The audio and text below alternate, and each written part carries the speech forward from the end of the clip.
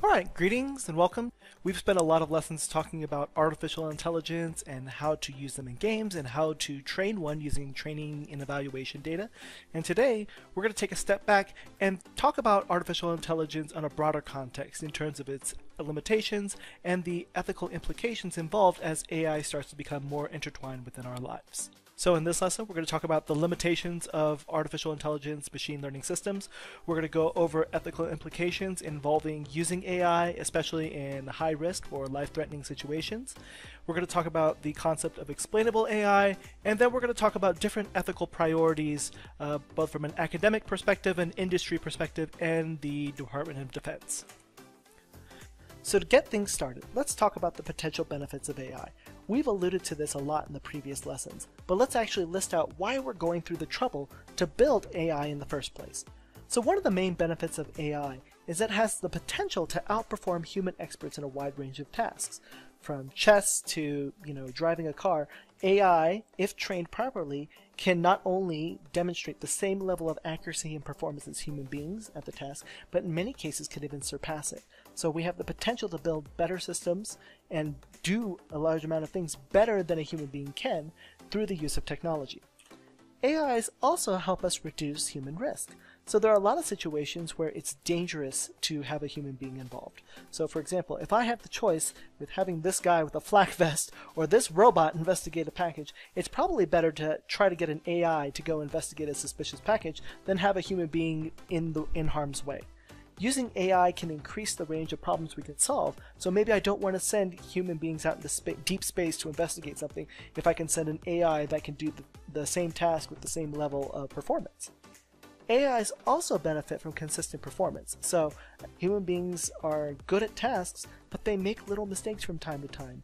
An AI that is running for 1 minute will be just as good as when it's running for 1 day, or 1 year, or 100 years, right? Computers are notoriously good at doing the same thing over and over, and AI is no exception.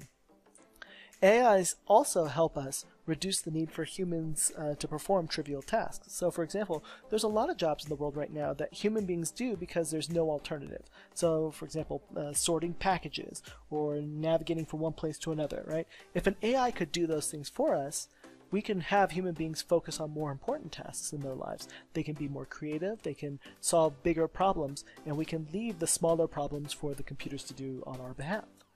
AIs are also notoriously fast, so a human being makes decisions in the order of seconds, whereas for a computer, that's just an infinite amount of time. In the cyber community, we like to talk about warfare at the speed of light, and with AI, we are getting to the point where especially on the network, attacks are happening at the nanosecond level, and we need something that can make decisions faster than a human being can even recognize that there's a problem, and AI provides a potential solution to that. And what's cool about AI from a research perspective is that it can help us discover hidden insights. So here are a couple of mammogram photographs where they are looking for suspicious lumps that could be tumors. So here is an example of an AI that was trained to detect these tumors by human experts. And over time, the AI got just as good at detecting the tumors. And in fact, at some point, it even got better at detecting things the experts couldn't find.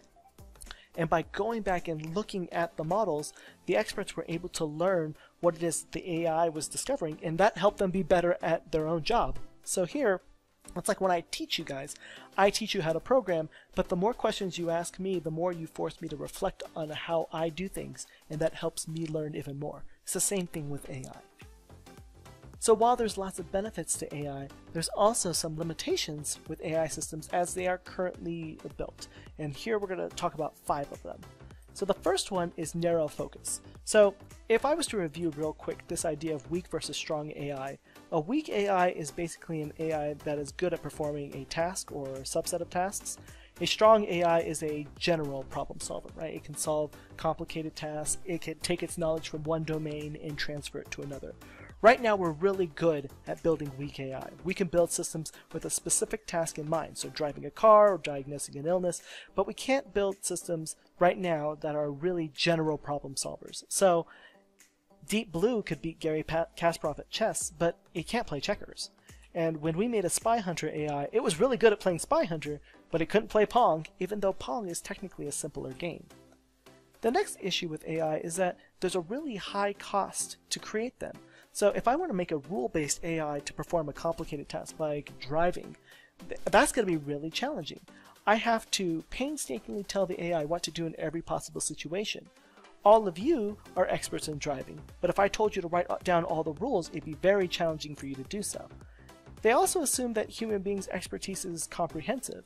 Oftentimes, we rely on our ability to innovate and make things up on the fly that get us through a lot of life's problems. But an AI doesn't have that same luxury. So it's really hard for us to code a computer to innovate or to, just think outside the box. Machine learning algorithms kind of solve this problem by giving computers the ability to derive rules and models on their own, but they have their own problem. They're really dependent on data. So when we were doing the Air Force fitness test example, I showed you how it can take hundreds or even thousands of training instances to teach an AI how to recognize something as simple as whether or not you get an excellent or a satisfactory on the fitness test. Getting and labeling that data took a lot of work. I had to have all of you do it. And sometimes you don't have perfect data. So if I'm doing Tesla and I'm doing self-driving cars, if I only have driving data for cars in America, that system won't work very well when I move over to England where they drive on the opposite side of the road. So if I have omissions or gaps in my data, that can affect the type of AI that I can produce. The third issue is the idea of hidden bias. So it's easy to think of computers as being cold and unbiased, but the reality is that all AI systems have some form of bias. So for example, when we made the Spy Hunter AI, we created an AI that for some reason always drove to the left side of the screen. I didn't plan on it to do that, but when we were developing the algorithm, we said, pick the first path that gets us all the way to the end of the road without hitting another car. And it just so happened that path was always towards the left, right? It always looked at the left path first. So a model may end up learning unintentional patterns or correlations if we're not careful. It's only as good as the training. So here, for example, is a data set that was produced where they tried to teach an AI how to predict between a wolf and a husky because they look similar. So here, for example, you see the AI was pretty good. It predicted wolf, and it was really a wolf, predicted husky, and it was really a husky. But when they went and actually looked at the model behind the scenes, and they said, what was it actually learning?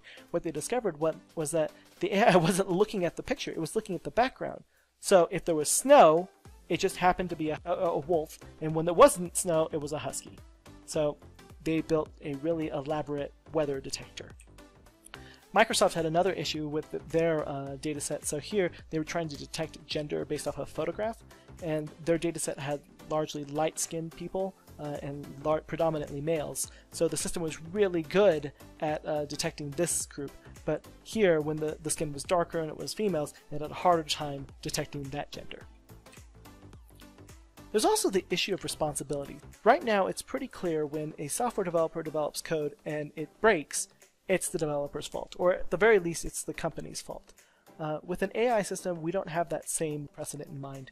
When I develop a self-driving car, for example, I can train it against all the situations I think it will encounter, but obviously the AI is going to encounter things that I didn't plan for, so it's hard to say who's at fault. Is it the programmer's fault for creating a system that ended up killing somebody? Is it the trainer's fault for giving it the wrong data? Can we just blame the AI? These are areas that, for all intents and purposes, they're still gray in our society. We really haven't tackled it yet. The fifth and last problem is lack of interpretability. And by interpretability, I mean our ability to understand what an AI is actually learning. So why do we care? If we have a self-driving car and it drives off the road, we want to make sure it's for the right reasons. Understanding what the AI is thinking helps us build trust in that system, and that's going to become more important as the systems start making decisions that can affect our lives. The problem is that some AIs are more intelligible than others. So for example, it's easy to look at a decision tree, like we did in the previous lesson, and see what the AI learned, right? We can see what decisions it's making. But there are some algorithms that are basically black boxes. So here, for example, is what we call a neural network. So a neural network has these input nodes, and we give it some data. It has some hidden math where it's doing some stuff, and then it produces an output. So here the task is, given these dots, can the neural network detect a blue dot versus an orange dot? And what I'm just going to do is I'm going to push this button and we train it. And as it's training, you can actually see the result, right? It actually successfully learned the difference between an orange dot and a blue dot, and it can classify it. And here's the error. So it's very accurate. The trick is, when I look at it, I can't really see what it learned, right? I can sit there and go, oh, it has a weight of 0.5 here, a weight of 0.7. I don't know what any of these actually mean, right? I don't know if it's learning the right thing. And because of that, I kind of have to treat it like a black box. So it's really cool that it learned something, but I don't know what's happening behind the scenes, and that could potentially be an issue. So why does it matter? It matters because AI is starting to be used in systems that have a measurable impact on our lives. So what I want to show you here is a academic problem that we refer to as the trolley problem. So in the trolley problem, we have an AI that controls a trolley, and the trolley is going down, and there's an intersection. And the intersection, there are people on the train tracks. There's 5 people on one train track, and there's 1 person on the other train track. And the AI has to make a decision that's going to end up killing one or the other, right? It's going to kill the 5 people or one or the other. And it's an interesting question at that point of how is the AI going to make that decision, and how, what rationale is it going to use? It gets more complicated. For example, if those 5 people end up being 5 doctors and the 1 person ends up being an elderly person, is it okay to kill an elderly person to save 5 doctors, or is it not? Even when I give this question to a human being, there's no real good answer for that. People have to justify, and you can always argue that if you choose path A or path B, no matter what, you're going to make someone mad, right? Are you comfortable with an AI making this decision? You don't know how it was trained, you don't know who trained it, maybe the trainer was a doctor and just really likes doctors, right?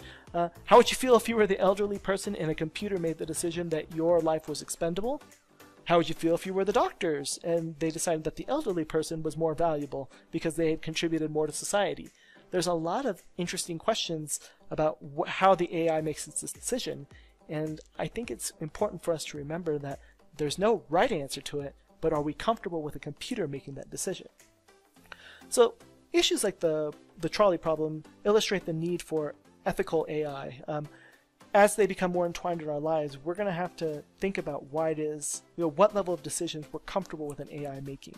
And we probably don't want to treat them like a black box, right? We don't want to say, oh, I put it in the algorithm and it said I had to die. I guess I'm cool with that, right? The idea of not just making sure that AIs do the right thing, but making sure that the process of creating the AI follows some form of ethical framework is going to become more important as we start building them. So we need to think about not only how are we, what decisions it makes, but how are we developing and training them, and how are we validating that the AIs are actually going to do the right thing. And this is going to be hard because we don't know all the situations an AI will encounter during its lifetime, if we even want to call it a lifetime, right? And as a society, I think it's going to become even more important for us to understand when using AI is appropriate AI to have. So there's a couple ways that we're tackling this problem. So one way is through what we call explainable AI. The idea of explainable AI is producing AI models that can explain why they're arriving at their decisions. And the goal is to help human beings understand and trust the AI because we know what decisions they're making. So for example, here, right now in our current state, we give the AI training data, it makes a model or a function, and then the human being, as it's going through this process, the human being has no say. What we really want to get to is a human being being able to say, I know why the AI made that decision. So here, for example, this is one from academia where they had a fish classifier where they asked the computer to say like, oh look, it predicts that this is a fish.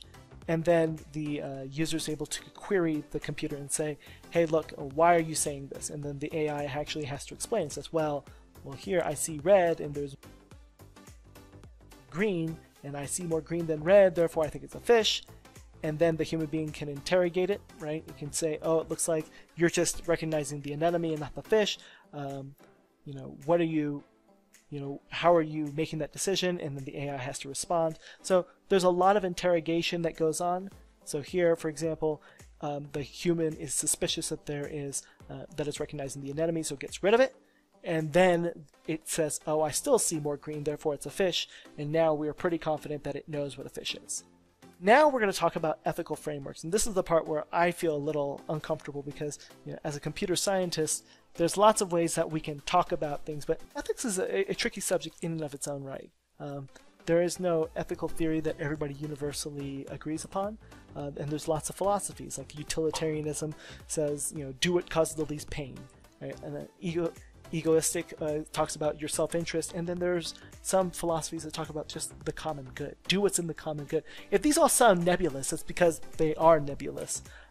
As a computer scientist, I like thinking in concrete terms, something I can code, and algorithms depend on us being very precise.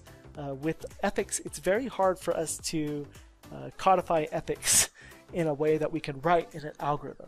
So there's really no agreed upon ethical framework for artificial intelligence, so what we're seeing are organizations coming up with their own ethical frameworks to meet what their needs are. So we're going to look at 3 different perspectives of AI ethics. The first is going to be an academic perspective. So this one, this paper, which I'm going to post on campus if you want to look over it, is talking about the criteria that needs to be satisfied for AI to be used in society. So they talk about this idea of transparent to inspection, that I should be able to, as a developer, explain how the AI was created. Predictability. I should be able to explain how the AI operates. Right? Users should be able to explain what the AI is doing. Robust against manipulation is we should be able to guarantee that the AI can't be easily tricked or duped into doing the wrong thing. And responsibility. AI developers need to understand that they could potentially be the ones who are held liable if something goes wrong. So now let's take a look at the same idea from an industry perspective. So here I happen to have the AI ethical criteria from Google, but it turns out that a lot of other companies have developed their own ethical criteria, and for the lab you're going to have to actually go and research one of those and study it in a little bit of detail. But the Google one is interesting because they are specifically interested in not only how they develop their technology, but where and how they're going to apply it. So here are the tenets for how Google wants to develop their technology. So they are talking about things like making sure their technology has some sort of social benefit to it, making sure that it's tested for safety, eliminating that unfair bias. They talk about this idea of upholding high standards of scientific excellence, which is essentially their way of saying that making sure that they publish and make sure that there's a rigorous fashion to how they develop the AI so that they aren't introducing any unintentional behavior. And they're also talking about making sure that they want to limit how their AI technologies are used for harmful or abusive applications. So here they specifically list applications where they don't want to use their technology. So technologies that cause harm or gather info, which is kind of ironic for Google, but technologies that violate human rights. So on the DoD side, there was, for Project Maven, Google used to contribute some technologies that supported that, and as they developed their ethical criteria, they made the decision that they didn't want their technologies to be used for that, so they actually pulled out, and there's a lot of news articles that talk about that. I'll try to include one in Canvas so you can read up on it. There's also the ethical principles from the DoD perspective. So the Defense Innovation Board is you can think of them as like a think tank that helps the DoD codify its philosophies, and here they talked about what AI is and how they want to develop and utilize it as a warfighting capacity. So the other two, academia is talking about how it's going to be used in society, same thing with Google to some extent. The DoD is talking about how we're going to use it as a tool to help us accomplish our mission. So they have, their tenets are responsibility, making sure that we are developing that AI in a responsible way, equitable, making sure that we are avoiding unintended bias in our systems, traceable, making sure that we can explain how the system works and how it functions, reliable, making sure that the system functions as intended during its lifetime, and then governable, which is an interesting one. So this one is talking about the idea of being able to turn AI off if necessary. So maybe someone watched a little bit too much Terminator, but this idea of turning it off is something that is unique to the DoD, and is kind of an interesting perspective on how they view AI could potentially be used or abused or turned against us. So here, when we put them side to side, they may call them different things, but you can see that a lot of the ideas flow across the different domains. So the idea of transparency goes, has an analog in the industry and on the DoD side. And you can see the same thing for responsibility, making sure you're accountable, making the DoD also calls it responsibility.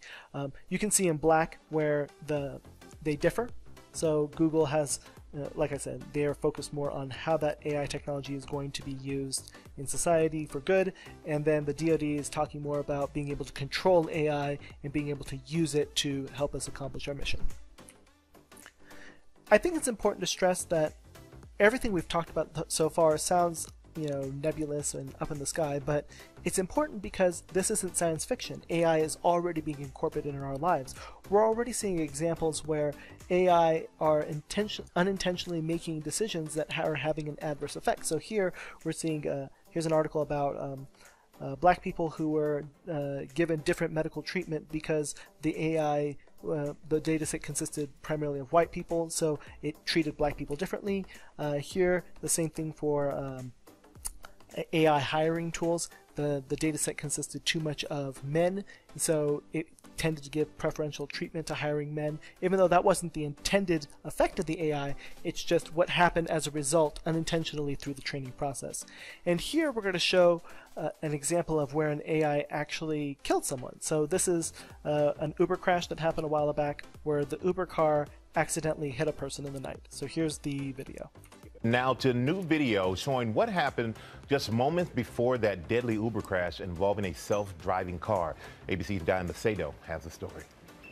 This dashcam video shows the horrifying seconds before a self-driving Uber hit and killed a pedestrian in Arizona. Tempe police released 2 videos Wednesday. One filming outside the car shows 49-year-old Elaine Herzberg crossing the road with her bicycle. It pauses just before the moment of impact. Another camera filming inside the car shows a human safety driver seated in the front. So clearly in this situation, the human driver, who was supposed to be the safeguard, didn't do his job. But there's still a question of what are we going to do when these types of situations happen in our lives? When a person hits a person or when a person causes a car accident, we've at least seen that before in society, and we have laws and rules on what to do in those situations. But with AI, it's all untreaded territory, right? We have no idea.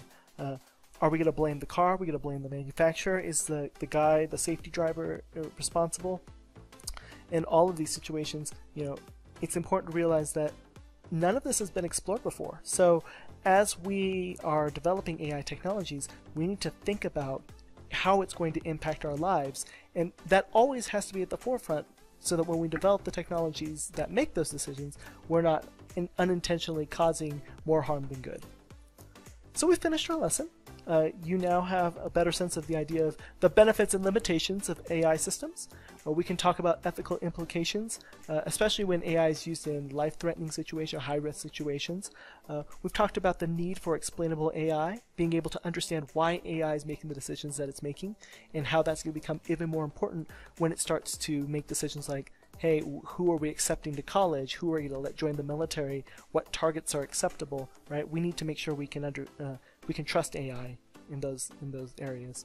And finally, we looked at different types of ethical priorities, right? From academia to industry to the Department of Defense. And we've seen that there's a common thread amongst all of them, but also noticeable differences. And more importantly, we've seen how they are all basically being written on the fly. Like, we are developing these as the situation evolves. So it's going to become even more important in the future for you, especially as you become Air Force officers, to think about how AI should be used in the Department of Defense, because eventually you're going to be the ones writing that policy, and you're going to be the ones who are deciding what's acceptable and not acceptable.